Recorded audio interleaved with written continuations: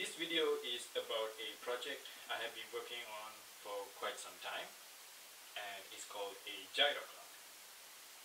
A gyro clock is a clock that shows time when you spin it around in a circle. It's a cool way to display time, and it's something that you can carry around in your pocket. So let me show you how the gyro clock works.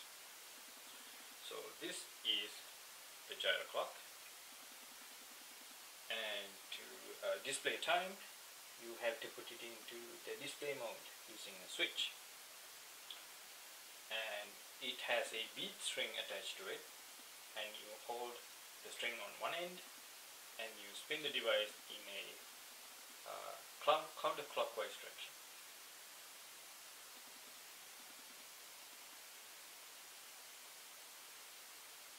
As you can see, the time is 4:24.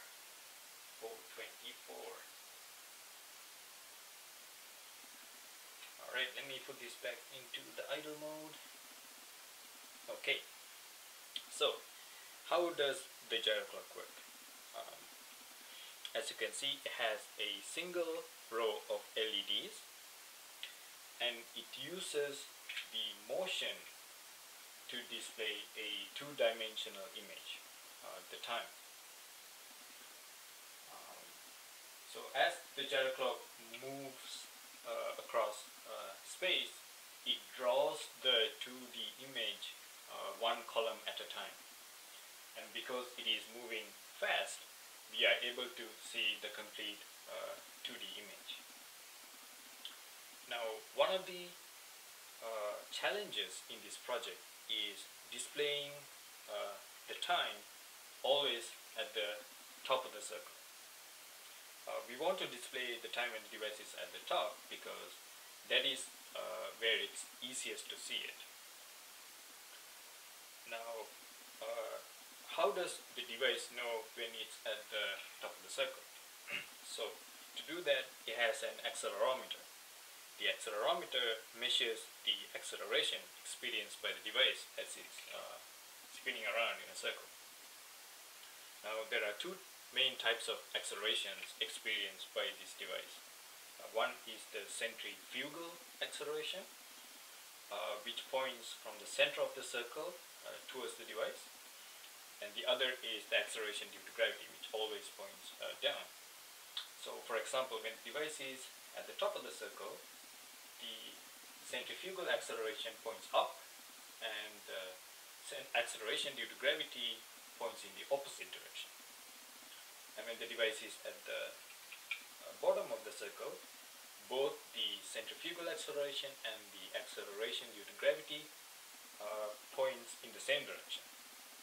So the device experiences the maximum acceleration when it's at the bottom of the circle, and it sees the minimum acceleration when it's at the top of the circle. So if we look at a graph of acceleration versus time, you will see a sine curve, and the minimum points in that sine curve correspond to when the device is at the top. So the gyro clock has a microcontroller that reads the acceleration values from the accelerometer, and when it detects the slope of the acceleration curve goes from a negative value to a positive value, it displays the time. So that's basically the main working principle behind gyro-clock. And another thing is, how do you set the time? So as you can see, the gyro-clock doesn't have any buttons. It has a switch. So to set the time, the gyro-clock also uses the accelerometer. Let me show you how to set the time. So the first thing you want to do is to hold it in this orientation, and then you put the device into the time setting mode using the switch. So once the device is in the time setting mode, it starts a counter, and the value of the counter is displayed using the LEDs in binary format. So first you're going to set the hour, and then after that we set the minute. So when the counter value reaches the hour value that we want to set, we flip the device up and the device records that value as the hour value. And after that, we can, following the same procedure, we can set the minute value. So let's set the time to 2:15. So the counter counts all the way to 24 and starts over. So we'll wait until it starts over. So that's 1, 2. Okay, now it recorded the 2 as the hour value, and now it's waiting for the minute value. So we wait until 15. Okay, so now it has completed the time setting. The time should be now set to 2:15. Let's verify that. We'll put it back into. So you put it back into the display mode. And we spin it around. And as you can see, it's 2:15. Time is 2:15. So you correctly set the time. Okay. Now I'm going to put it back into idle mode. Okay. So I made a case for the Gyro'clock using a 3D printer that I bought recently, and also the Gyro'clock is powered by a rechargeable lithium-ion polymer battery. I believe the capacity is 150 milliamp hour, and it will last about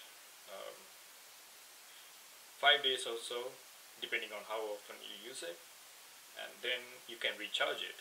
There's a micro USB port, and you can just plug it into a computer or a 5-volt adapter and you can charge it.